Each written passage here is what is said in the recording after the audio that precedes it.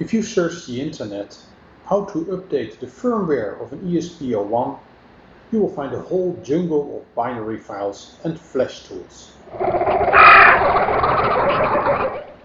In this video, I will show you the most straightforward method I found and some things I learned during my journey through the ESP01 firmware jungle.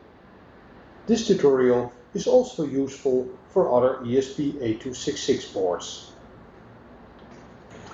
Let me first show you how you can update the firmware. You will need three things: an ESP01 programmer. I will use the programmer described in my previous video. I will leave a link in the description. You will need the ESP flash tool, a tool from Espressif to flash ESP8266 and ESP32 boards. And you need the bootloader bin file.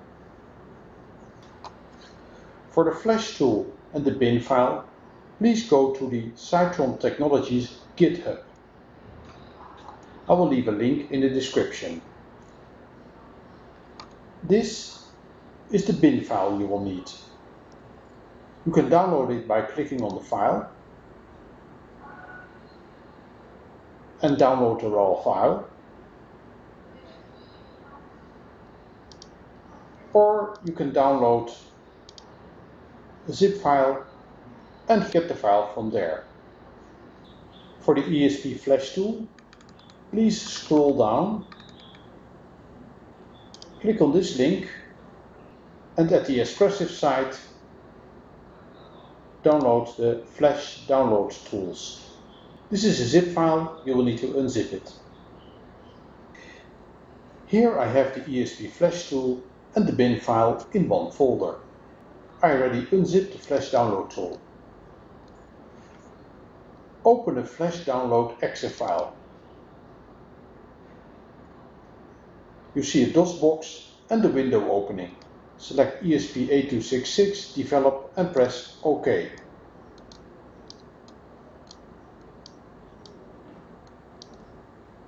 Now click on the three little dots and browse to the bin file you downloaded. Open. Check the box and enter 0x and 4 zeros.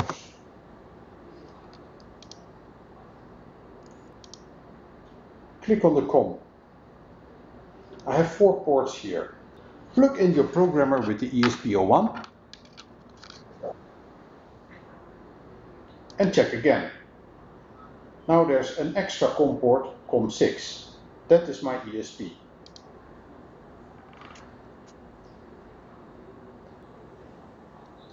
Press Start. The ESP01 is being flashed.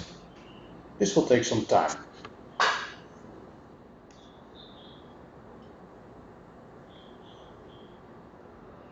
Okay, finished. Now close the flash tool and unplug the ESP01 programmer. To verify the update, plug the ESP programmer with the ESP01 back in the USB and open the Arduino IDE. Then open the serial monitor at 115,200 baud. Select here both new line and carriage return. Now type AT. OK. To check the version number, type AT plus GMR.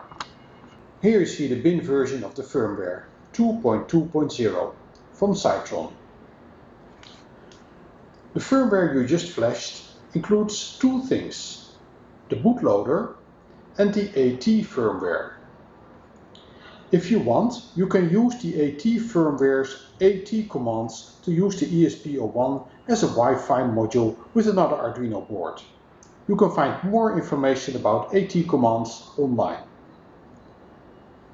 Note that if you upload any code, the bootloader will still be there, but the AT firmware will be erased. So the AT GMR command will not work anymore. So the update was successful. Now I found that if you completely erase the flash, you can still upload code to the ESP01. So how is that possible? Well, the Arduino IDE has bootloader bin files in the ESP8266 installation packages. If it detects any issues during the upload, it will flash a new bin file and you will not notice it. So this is different from Arduino boards like the Nano or Uno, which will not upload without a bootloader. So is it useful to update the bootloader? Well, the v2.2 firmware is the latest and will have bug fixes compared to the older versions. If anyone finds a way to check the bootloader version without AT commands, please let me know in the comments. I hope this video was useful for you.